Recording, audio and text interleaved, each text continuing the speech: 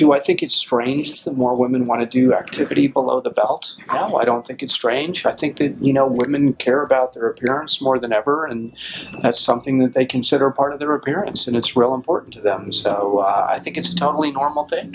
Don't you, babe? Yeah, I mean, I like activity below my belt.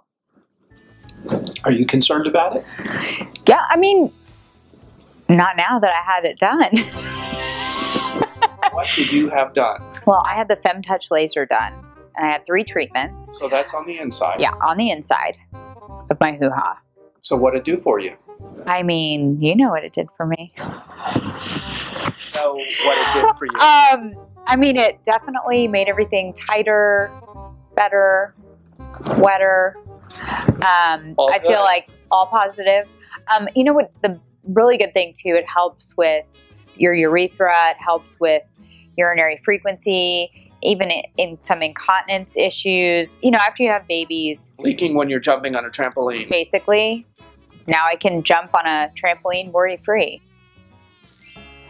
No, I didn't. But that's a pretty common thing. It is common. Vaginal births, leaking after you jump. Yeah, I didn't have a vaginal birth either. I had a C-section. Or some women even have it when they laugh too hard.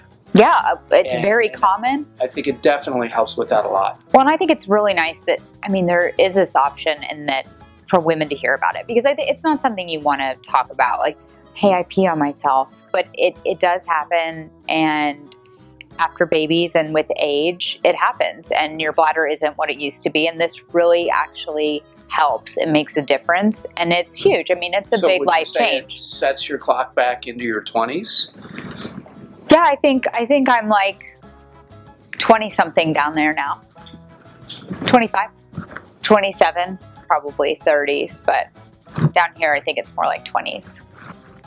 Cheers to that. Cheers to that.